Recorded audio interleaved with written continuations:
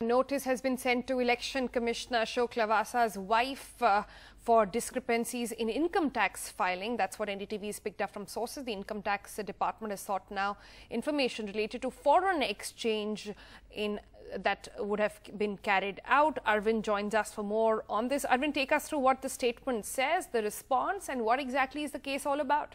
Sonal, the Income Tax Department has sent notices to Election Commissioner Ashok Lavasa's wife, Novel Lavasa, over alleged discrepancies in the income tax filings by her between 2015 to 2017. What we are learning from our sources is that the first notice was sent on August 5th, after which Mrs. Lavasa gave a prompt response to that notice, and the agency followed it up with few more notices till last week. So this is what we are picking from our sources in the Income Tax Department. They are also saying that they are looking into the income tax filings by her from the year 2015 to 2017, and they also got to know through inputs that she is a director in over 10 companies, and they are also examining the Income Tax Department income tax filings of those companies also, and they are also cross-checking with the response given by her. So this is the information what we are picking from our sources in the Income Tax Department.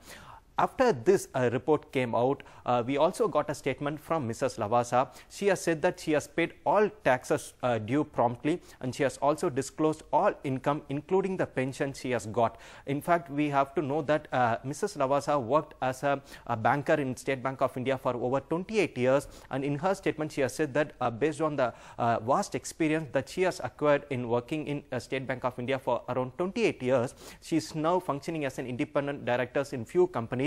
And when the Income Tax Department sent her a notice, she has promptly responded to all the notices, and as per her statement that she is cooperating with the process of the Income Tax Department. So this is her response. Another very important aspect that is being raised at this point of time is that even the income tax sources are saying that they are looking into the discrepancies of the income tax filings of Mrs. Lavasa for the year from 2015 to 2017. So this is where a very important question is being raised. Why the notices are being sent, that to this year, August 2019, because the alleged discrepancies are being noted for the year from 2015 to 2017, but the Income Tax Department has sent a notice this year, that is in August 2019, 2 months after Mr. Lavasa, working as an election commissioner, dissented in giving clean chit to PM Modi and also Amit Shah for Model Code of Conduct violations. We, NDTV, reported this extensively, that during the election time, Mr. Lavasa dissented with two other, one Chief Election Commissioner Sunil Arora and also the other Election Commissioner